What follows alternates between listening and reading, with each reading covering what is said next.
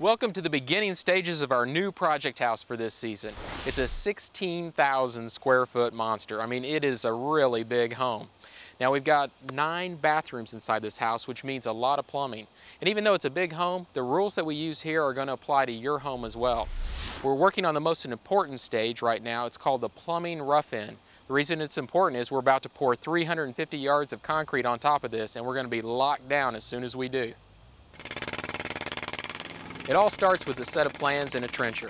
The plumber digs trenches where the sanitary drainage and water lines will run. They mark the trench locations on the foundation form boards and use those as guidelines for digging the trenches. As they dig the trenches, the plumbers check to be sure that the slope for the sanitary drainage lines runs consistently downhill.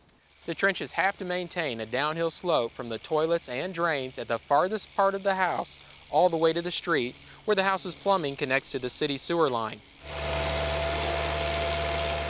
At the street, a backhoe digs down to connect with the city's sewer line, which is 8 to 10 feet below the surface in this case. The sewer line is so deep because every house on the street must be able to drain into it, running downhill. Once the trenches are in, the plumbers put string lines where the walls will go and use these as guidelines to place the pipes in exactly the right place, just inside the walls. The copper pipe that will run underneath the concrete slab is a flexible roll with no joints or seams. Wherever the copper pipe is going to pass through the concrete, it has to be sheathed with a protective layer of plastic or foam. That gives it room to expand and contract with heat and cold. Hot water lines are sheathed in red, cold water lines are blue. Once all the lines are in and the plumbing has passed inspection, the foundation crew fills in the plumbing trenches and recuts the trenches where the concrete beams will go.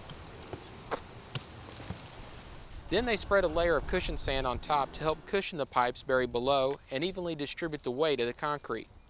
A layer of plastic is put on top of that to act as a moisture barrier, and the plumbing rough-in is done. Now here in our kitchen we have a great example of planning ahead. This is going to be an island with a sink in it. We've got to put our pipes in right now. You don't want to jackhammer that concrete up later. You're going to end up getting into your post-tension cables or into your rebar if that's the way you poured your foundation. It's going to be hard to make it drain. You got to plan ahead. Well, it may not look like a lot of plumbing, but this little area right here actually takes care of 2 bathrooms upstairs, plus a shower and a steam shower here in our cabana room. I'd really like for you to look at this copper manifold here because there's some interesting points. One, all of the joints are up above our foundation floor. We're going to pour concrete for this foundation, and we need to get all of the joints up where if they ever leak or we have a problem, we have access to them. If they leak below the concrete foundation, it's going to be next to impossible to find the leak, and we're going to have to tear up a lot of concrete. It's going to be very expensive. All the joints need to be up in the air. You really need to watch how they put those joints together. I have a piece of copper here from a house that actually failed. As you can see, it's got a crack here on the side of it. The reason why is when they cut the pipe, they didn't really clean out all of the burrs and ridges in there. And what happens is when the water flows and it hits that little ridge, it disturbs the water. And that water made it turn, and over the years, it kept eating away at the side of that pipe, and they finally had a failure. Whenever they cut a piece of pipe, they really need to remount the interior of that and make sure that it's really clean and smooth. One other thing to watch out for is the flux they use to sweat the joints together. You do not want to use an oil-based flux. You want to use a water-based flux. The oil-based flux can actually build up on the interior and cause water flow problems, and will end up with corrosion. The water-based flux, that won't be a problem. Let me show you one thing on the drain pipes over in the kitchen. Well, you notice on our 4 drains over here in the kitchen wall that we have actually a piece of pipe protruding from each one of them, and we have a cap on the end of that pipe. These are our clean outs. If we ever get a clog inside one of these pipes, the plumber just comes out to the outside of your house, because this is where our wall is, takes the cap off of it, runs a snake in there, and cleans out your drain. They don't have to come inside your house, they don't have to make a mess or tear up anything. They have easy access to each one of these caps.